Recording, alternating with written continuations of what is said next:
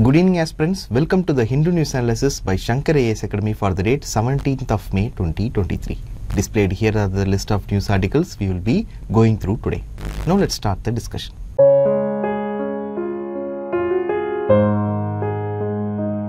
Let us start today's discussion with this article from the editorial page. This article is talking about the recent trends in India's trade. India has rolled out a new foreign trade policy 2023 from April 2023. Now, 1 month has been completed. So, in this backdrop only, this article was written. This article gives us a picture about how India is doing on its exports and imports after rolling out the foreign trade policy 2023. Now, in this discussion, we will learn about India's foreign trade policy and we will also see the trends in India's exports and imports. Let's start with India's foreign trade policy 2023. The trade policy has been launched to promote exports and facilitate ease of doing for exporters. The new foreign trade policy is aimed to increase India's goods and service exports to $2 trillion USD by 2030. Note that this new foreign trade policy 2023 came into effect from April 1st, 2023. The policy is built on the principle of trust and partnership with exporters. It is based on 4 pillars. They are firstly, incentive to remission, secondly, export promotion through collaboration, thirdly, ease of doing business, and finally, emerging areas. These are the 4 pillars and based on this only, the FTP 2023 is working. Apart from this, the FTP 2023 also introduces several new schemes to promote exports. Firstly, the policy introduced a one-time amnesty scheme for exporters. This scheme helps the exporters to close old pending authorization and to start afresh. Secondly, the policy rolled out the Towns for Export Excellence scheme. This scheme encourages the recognition of new towns for export purposes. And finally, the FTP 2023 introduced the Status Holder scheme. This scheme gives recognition to exporters. These are the schemes introduced by the FTP 2023 to promote exports. Now talking about the objectives of the FTP 2023. Firstly, the FTP 2023 strives to induct re-engineering and automation technology to facilitate ease of doing business for exporters. Secondly, the policy emphasizes the use of automated IT system with risk management for various approval. And it also aims to codify the implementation mechanism in a paperless online environment. Thirdly, the policy reduces fee structure and IT-based scheme to make it easier for MSMEs and others to access export benefits. Fourthly, the FTP 2023 promotes the exports from the district level and accelerates the development of grassroots trade ecosystem. For this purpose, the policy builds partnership with the state governments and takes forward the Districts as Exports Hub initiative. This initiative helps us to identify export-worthy products and services and also helps to resolve concerns at the district level. And finally, the policy aims to prepare district-specific export action plans for each district. This is done by outlining the district-specific strategy to promote the export of identified products and services. This is all about the new foreign trade policy 2023. Now moving forward, let us see the trend in India's exports and imports as given in the editorial article. The article reports that India's goods exports declined to $34.6 billion in April from $42 billion in March 2023. This was the lowest since October. If we compare this data with April 2022, India's goods exports in April 2023 was 12.7% below the April 2022 records. Now coming to imports. The imports also declined to a sharper 14% and it stood at $50 billion. It was a 15-month low. In last March, imports stood at $60 billion. See, overall, both exports and imports of goods declined in last April. Now, what are all the reasons for this decline? Globally, the demand for goods is restrained due to recessionary effects in major economies like the US and the EU. This majorly affects India's exports. Apart from this, the Russia-Ukraine war and the rising COVID cases also has some impact on the decline in India's exports and imports. So that's all regarding this discussion. In this discussion, we saw the important points about the new foreign trade policy 2023, and we also saw the current trends in India's trade. With this, let us conclude this discussion and take up the next news article. Look at this news article. The European Union's Foreign Minister Joseph Borrell stated that Europe should not allow the entry of refined petroleum products from India made using Russian crude oil. Also, a Finland-based think tank's report alleged that 5 countries, including India, acted as laundromats to buy Russian oil and sell refined products to European countries. The said report is titled as Laundromat: How the Price Cap Coalition Whitewashes Russian Oil in Third Countries. In this discussion today, we will first try to understand the highlights of this report by CREA, that is Center for Research on Energy and Clean Air, and we will also see what this report means by the term laundromat countries. We know that many European countries have imposed sanctions on Russian crude oil because of the Russia-Ukraine war. This is to keep down the Russian oil revenue. Some countries have joined this coalition and it is called as Price Cap Coalition. Russia started selling oil at a discounted price to countries which are not part of this coalition. India and few other countries benefited from this because of the cheaper price. The Indian government even has explained that it chooses to buy oil from Russia because it believes it is the most cost-effective option. Now let us see what this report says. First, we will understand what this report means by the term laundromat countries. As per the report, the laundromat countries are the ones which buy cheap crude oil from Russia. India, China, Singapore, the UAE and Turkey are considered as laundromat countries. So basically, these countries take the cheap crude oil from Russia and then they process it into refined petroleum products like gasoline and diesel. Then they sell these processed oil products to other countries, mainly in Europe and the G7 nations. These processed oil products are kind of laundered or cleaned in other countries to make it look like they didn't come from Russia.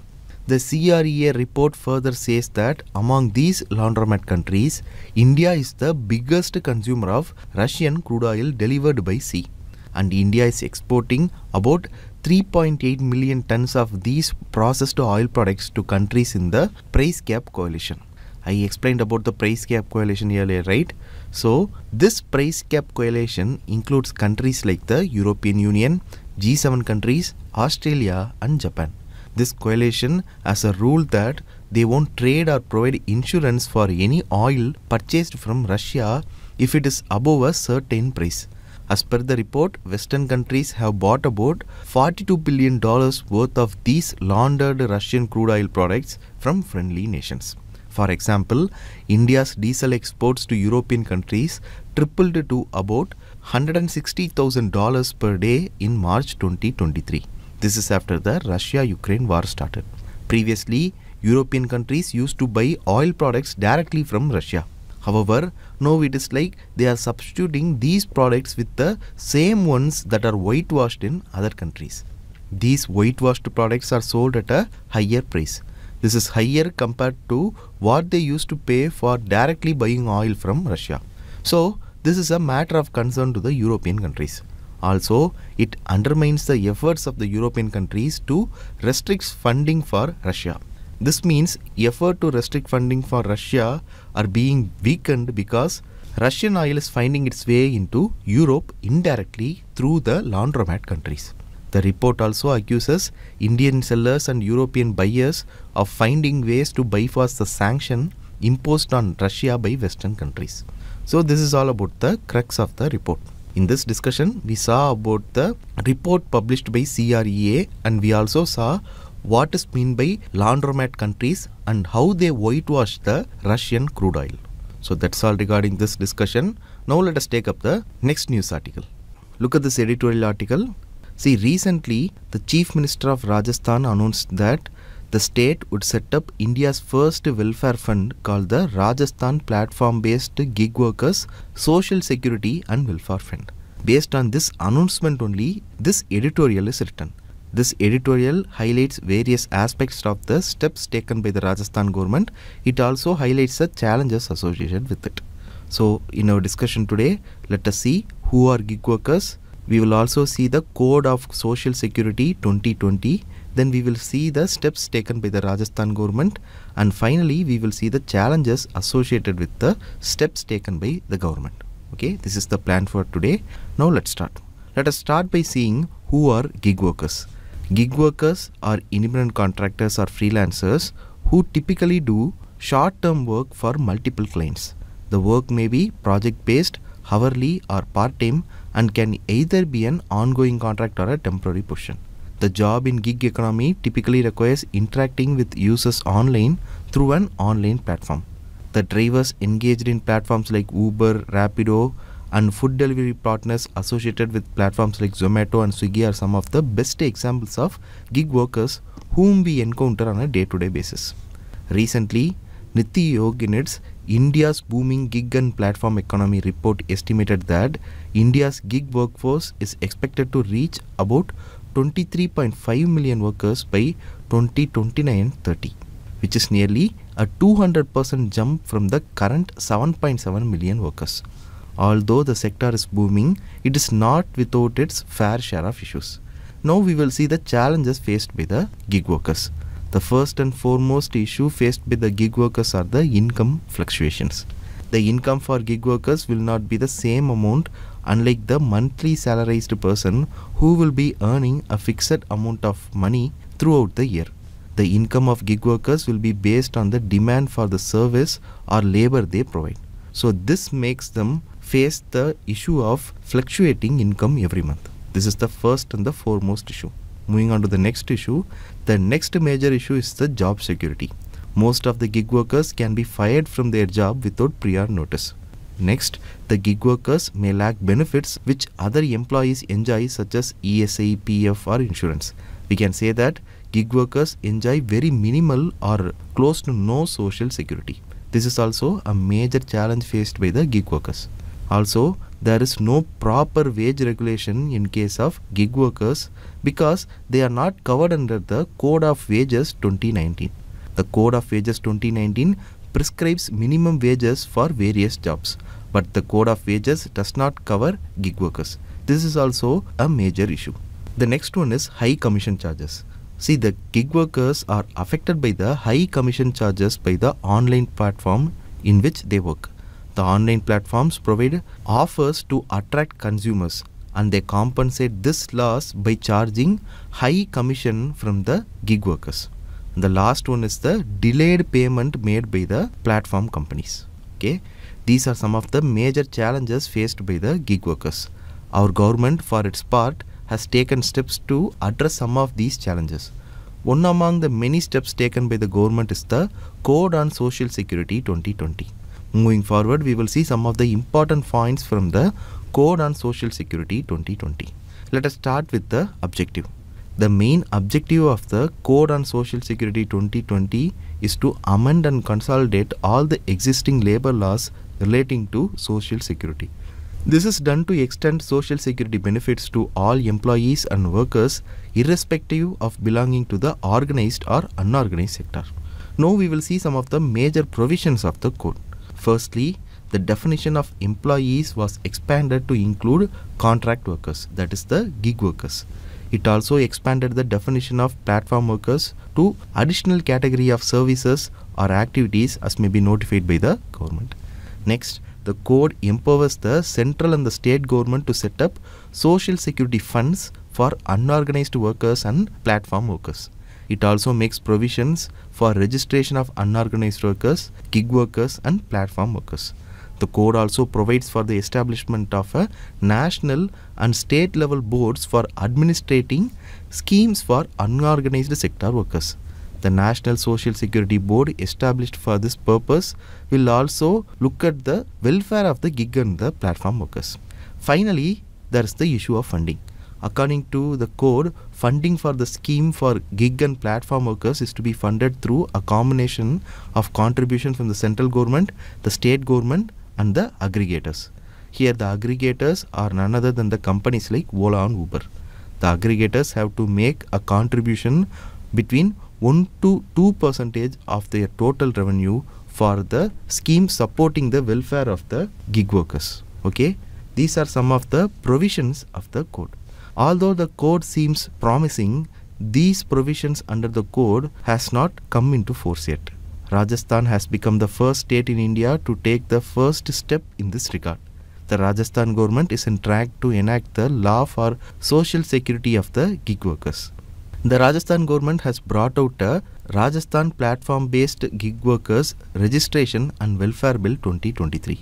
The bill established welfare boards and welfare funds in the government's budget for 2023-24. The Rajasthan platform-based gig workers welfare board will have representatives from bureaucracy, employers and workers. This will enable better communication between the parties, and it will serve as a platform for workers to bring a common voice for their concern. The Rajasthan government has also proposed to establish Rajasthan platform-based gig workers social security and welfare fund. The fund will start with a seed money of rupees 200 crores, but it is still not clear how the fund will be sourced. The Rajasthan government is also planning to put in place stringent provisions for non-compliance. Here non-compliance include not filing annual reports and not integrating gig worker data with the board's database. The employer will have to pay a penalty of rupees 10 lakhs for the first violation and up to maximum rupees 1 crore for subsequent violations. See, these are some points about the steps taken by the Rajasthan government. See, earlier we saw about the code on social security, right? One of the key proposal of the code is to address the challenges of the gig workers. And to address the challenges, the code proposes setting up of a welfare board or the social security board. But there are some challenges associated with the setting up of social security board. As the last part of today's discussion, let us see the challenges associated with setting up of the social security board. The first challenge is meager benefit. The gig workers have to spend lot of time to get themselves registered with the welfare board. Also, the collectivization of gig workers is an enormous task. After the long ordeal of getting the gig workers collectivized and getting themselves registered in the board, the benefit they derive from the board is very minimal. This acts as a deterrent for the collectivization of gig workers. This is the first challenge. The second challenge is that the code of social security only protects the gig workers against vulnerability. It does not provide rights to the workers. These are the two main challenges associated with the welfare board and the code on social security 2020. So that's all regarding this discussion. In this discussion, first we saw who are gig workers, then we saw the challenges faced by the gig workers. After that, we saw the steps taken by the government to address the challenges. In that, we saw about the code on social security 2020. After that, we saw the recent steps taken by the Rajasthan government, and finally we saw the challenges in the social security board and the code on social security 2020. With this, now let me complete this discussion and take up the next news article. Look at this news article. It says that our Prime Minister will be visiting Japan, Papua New Guinea and Australia from May 19 to 24. He will attend the G7 summit in Hiroshima. After that, he will travel to Port Moresby to attend the third summit of the Forum for India-Pacific Islands Cooperation. Finally, he will visit Sydney for the Quad Summit. In this discussion, we will see in brief about the Forum for India-Pacific Islands Cooperation or FIPIC. The FIPIC was launched in November 2014 during our Prime Minister's visit to Fiji. It includes 14 island countries in the Pacific region. The countries are Cook Island, Fiji, Kiribati, Marshall Islands, Micronesia, Nauru, Niue, Samoa, Solomon Islands, Palau, Papua New Guinea, Tonga, Tuvalu and Vanuatu. These countries are relatively small in land area, but these countries have large exclusive economic zones. So, they offer potential for cooperation with India. India has traditionally focused on the Indian Ocean, right? But the FIPAC initiative demonstrates India's effort to expand engagement in the Pacific region. Currently, the total annual trade between India and the Pacific Island countries is around $300 million. with exports of $200 million and imports of $100 million.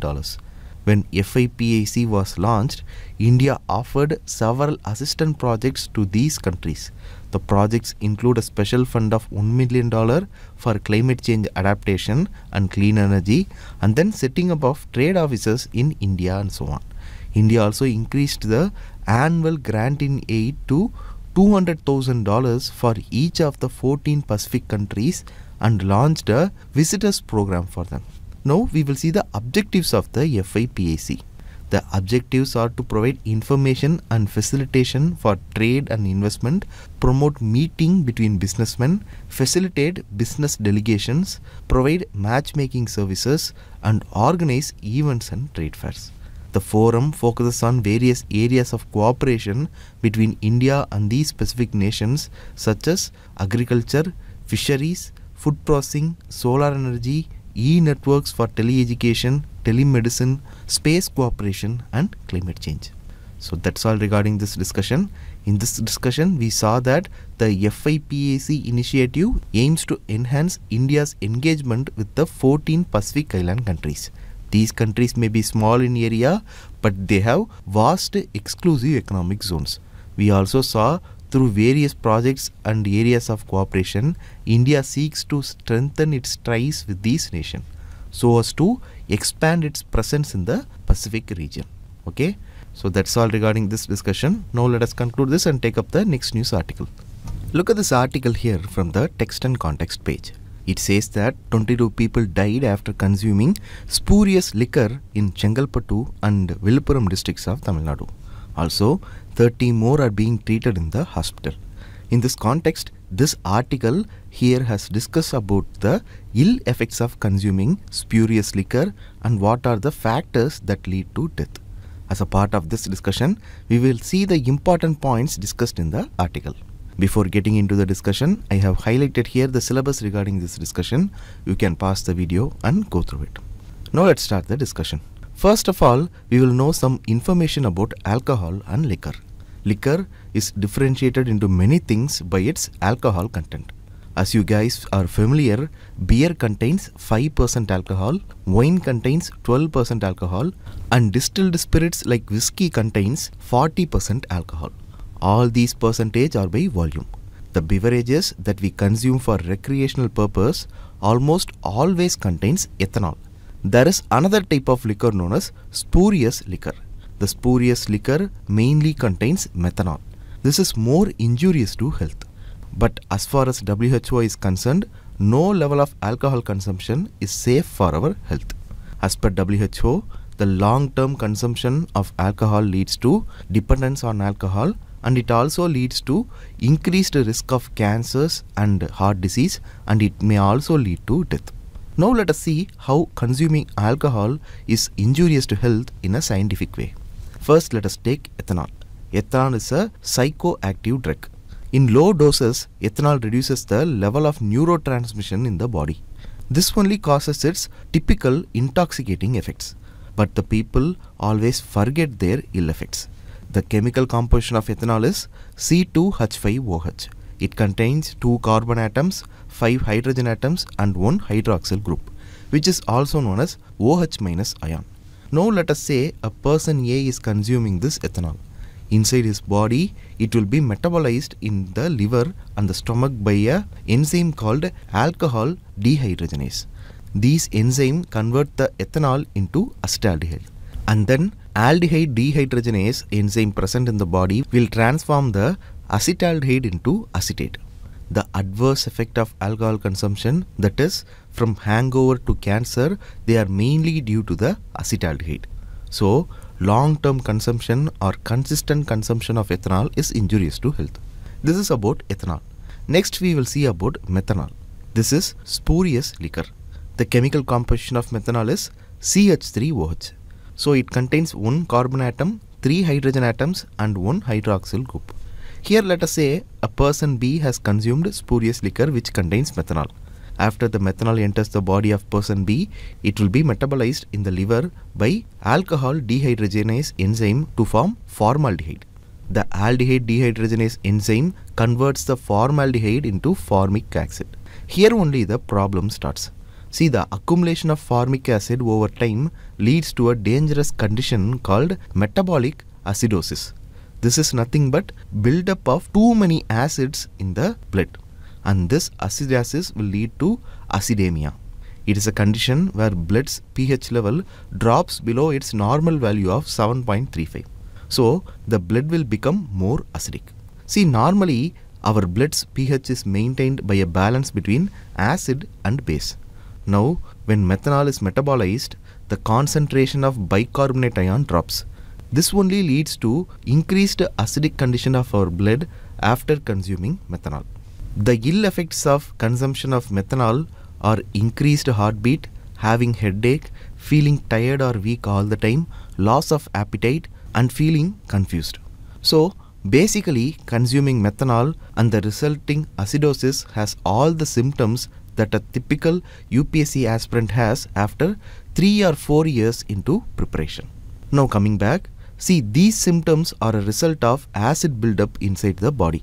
The formic acid formed due to methanol metabolism will not just cause metabolic acidosis, it will also interfere with an enzyme called cytochrome oxidase. This in turn will disrupt our cell's ability to use oxygen, and this leads to buildup of lactic acid in our body.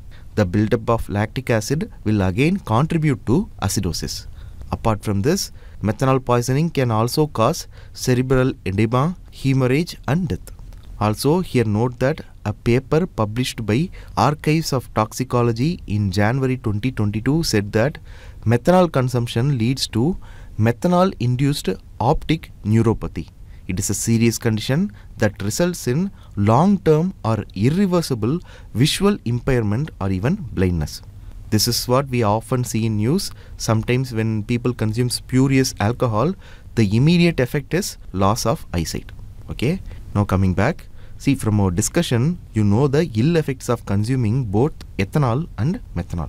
The Food Safety and Standards Alcoholic Beverages Regulation 2018 has given the maximum permissible quantity of methanol in different liquors.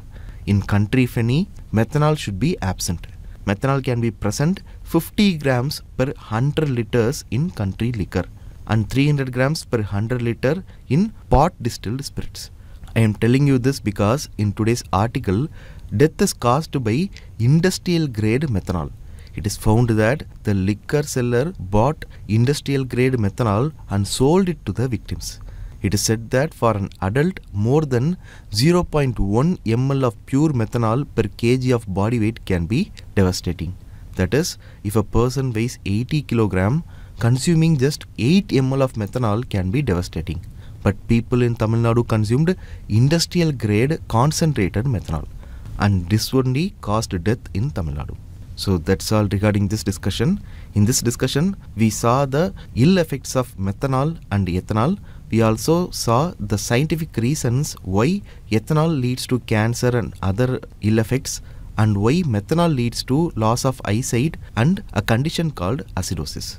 Now let us conclude this discussion and take up the next news article. Look at this news article. The Khasi tribes recently made news. This is due to the controversial order by the Khasi Tribal Council. The Khasi Tribal Council issued an order not to issue a scheduled tribe certificate to any Khasi person who adopts the father's surname. This is about the news article given here. In this regard, we will discuss about the Khasi tribes in prelims perspective. The Khasi people are an indigenous ethnic group of Meghalaya. In addition to Meghalaya, there is a significant population of Khasi tribes in the bordering states of Assam and in certain parts of Bangladesh. The Khasis inhabit the eastern part of Meghalaya in the Khasi and the Jaintia hills. They are the largest community in Meghalaya with a population of around 48%. The Khasis have been granted the state of scheduled tribe under the Indian constitution. The Khasis residing Jaintia hills are known as Pnars. The Khasi speak Mon Khmer language, which is part of the Austro-Asiatic stock. Moving forward, let us see the social structure of Khasis. They are a matrilineal society.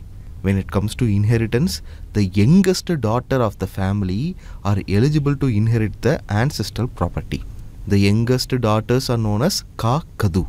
The marriage within a clan is considered a taboo in a Kasi society. The Kasis are now mostly Christians, but before they believed in the supreme being called the Yubili Nongta, and under him there are several deities for water, mountains and also for other natural objects. Now coming to the occupation of the Kasi tribe. The main crops produced by Kasi people are betel leaves, arecanut, oranges, local Kasi rice and vegetables. The Kasis are famous for wearing cane mats, stools and baskets. They make a special kind of cane mat called kliang, which will last up to 20 to 30 years. Okay. Finally, let us see the important festivals celebrated by the Kasis. First one is the Nongkram dance. In this festival, people offer prayers to the God Almighty, thanking him for good harvest, peace and prosperity of the community. It is held annually during October or November. The dance is performed in the open by men and virgin women. Okay. The second important festival of Kasi tribe is the Shad Sukh Maisiam, which literally translates to the dance of peaceful hearts. Shad Sukh Maisiam is the Kasi way of offering their thanks to the creator of the bountiful harvest received. It is mainly celebrated in Shillong district during the month of April. So that's all regarding this discussion. In this discussion, we saw the important points about the Kasi tribe in prelims perspective. Note all the points we discussed. It will be very helpful for your prelims examination. Now let us conclude this discussion and take up the next news article. Look at this news article. The Serum Institute of India and Pinnacle Biotech have submitted their responses to the ICMR for Phase 3 clinical trial of an indigenous dengue vaccine. Currently, there is no specific treatment for dengue. So, there is an urgent need for an effective vaccine. So, these two drug makers, that is the Serum Institute of India and the Pinnacle Biotech, are progressing towards Phase 3 trials of the vaccine. This trial is for evaluating the efficacy, safety and immunogenicity of the vaccine. This is about the news article. In this context, in our discussion today, let us see some points about dengue. See, dengue is a tropical disease transmitted by mosquitoes, particularly the Aedes aegypti species. This mosquito also spread diseases like chikungunya, yellow fever and Zika. The symptoms include sudden high fever, severe headache, eye pain, muscle and joint pain.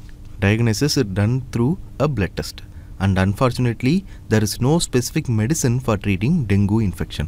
So as of now, the focus is on managing the symptoms and providing supportive care to the patients.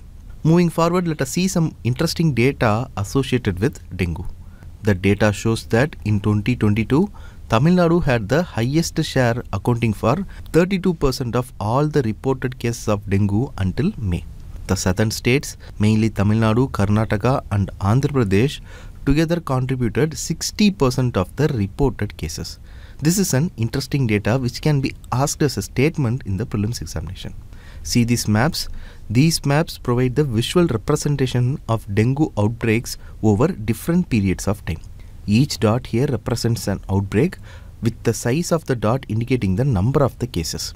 Interestingly, the outbreak pattern aligns with the movement of the southwest and northeast monsoons. This suggests that the dengue outbreaks are influenced by the seasonal patterns of rainfall. This is because monsoon plays a role in creating favorable conditions for mosquito breeding and also the spread of the disease. Okay, that is all regarding this discussion. In this discussion, we saw the basics about dengue, and we also saw some interesting data regarding the dengue incidence in our country. Now with this, let us conclude this discussion and take up the final article for today's discussion. Now look at this data point here. It is about the worrying maternal health care in India. This article gives us data about the global as well as Indian information about maternal deaths. Also, it gives information about the measures that help in reducing maternal deaths. So, we will see the points given in this article in detail. First of all, let us see the data about maternal death. The data is as per UN report. It shows that 10 countries together account for 60% of global maternal deaths, stillbirth and newborn death. Out of these countries, one is India. In 2020 alone, India accounted for 70% of maternal related death. The report also showed that India has the second highest number of maternal deaths after Nigeria. This is regarding the data about maternal death. According to the United Nations, there are 3 steps that can be taken to address the issue of maternity-related deaths in India. First is ensuring 4 antenatal care visits during pregnancy. Second is having a skilled attendant at birth. Third is receiving postnatal care, that is visiting hospital after childbirth within first 2 days of childbirth. Okay, these 3 interventions are needed to reduce the maternity related deaths in India according to the United Nations. But how does these intervention help reduce maternal deaths? See, antenatal care visits helps the woman to get access to micronutrient supplements such as iron and folic acid supplements. This will help in preventing anemia, which is the leading factor for maternal and perinatal mortality. During these visits, women will also be educated about the complications related to pregnancy and delivery. Despite these advantages, many mothers are not going to the hospitals for antenatal care visit. What are the reasons for this? This table here shows us the reason. As you can see, wealth and education plays a major role in antenatal care visit. Now look at this table. Most mothers did not go to the antenatal care visit not because of their own choice, but because of her husband or her family. The husbands do not allow the pregnant woman to receive antenatal care from hospital as they feel that making constant visit to hospital is no good. You can use these points in your mains examination. You can use them while explaining the status of women in India. You can highlight these data and say that women in India are still in a position where they cannot even decide when it comes to their own health. The same is the case for postnatal care. Postnatal care within first 2 days after childbirth is crucial because mothers will be in their most vulnerable state in this period. But during this period also, many mothers did not receive postnatal care for the same reasons. See, these information given in this article are very important. Note down the article and try to use this information in your mains answer because these information are taken from the UN report and it is very valid. While you use these points in your mains answer, it will highlight your answer. Okay, it will help you fetch you more marks. Now that's all regarding this discussion. With this, we have come to the end of the news article discussion session. Now let us take up the practice prelims questions. We have 5 practice prelims questions today. Let us see them one by one. Look at the first question. This question appeared in 2017 prelims paper. 2 statements about Zika virus is given. We have to find the correct statements. Look at the first statement. In tropical region, Zika virus disease is caused by the same mosquito that transmits dengue. This we saw in the discussion itself. Statement 1 is correct. Zika virus and dengue are transmitted by the Aedes aegypti mosquito. Okay, so statement 1 is correct. Moving on to the second statement. Sexual transmission of Zika virus disease is possible. See, this statement is also correct. Although Zika virus is primarily transmitted through mosquitoes, it can also be sexually transmitted as well. So here both the statements are correct and the correct answer here is option C, both 1 and 2. Moving on to the second question. This is a 2 statement question and it is a map based question about the Pacific Islands. Okay, let us take up the first statement. Kiribati and Cook Island are part of Polynesia. This statement is correct. Look at this map here. Here regions highlighting the Micronesia, Melanesia and Polynesia are given. From the map we know that statement 1 is correct. Moving on to the second statement. Solomon Islands and New Zealand are part of Micronesia. This statement is incorrect because from the map we know that New Zealand is part of Polynesia and Solomon Island is part of Melanesia. Okay, both are not part of Micronesia. So statement 2 is incorrect. So the correct answer here is option B, 1 only. Moving on to the third question. In this question, on one side particularly vulnerable tribal groups are given and on the other side union territories and states are given. We have to find the correct pairs. The correct answer for this question is option D, all the 4 pairs. All the 4 pairs given here are correctly matched. You can note them down. Also take a note that Kaatnaikan tribe is considered as a particularly vulnerable tribal group in both the states of Tamil Nadu and Kerala. And also know that when it comes to Maram Naga, you should not be deceived by the word Naga and think about Nagaland. The state of Nagaland actually does not have any particularly vulnerable tribal group. Maram Naga is a particularly vulnerable tribal group from Manipur. Okay. So the correct answer once again here is option D, all the 4 pairs. Moving on to the 4th question. It is a 2-statement question. We have to find the correct statements. Let us take up the first statement. According to the National Family Health Survey 5, institutional births have increased in the last 5 years. This statement is correct. In National Family Health Survey 5, institutional births have increased. In 7 states, more than 90% of the birth in the last 5 years were institutional births. But there is huge disparity in India.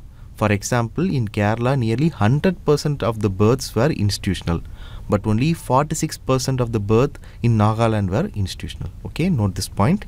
Moving on to the second statement, when compared to National Family Health Survey 4, infant mortality rate has declined in National Family Health Survey 5 due to good nutritional status.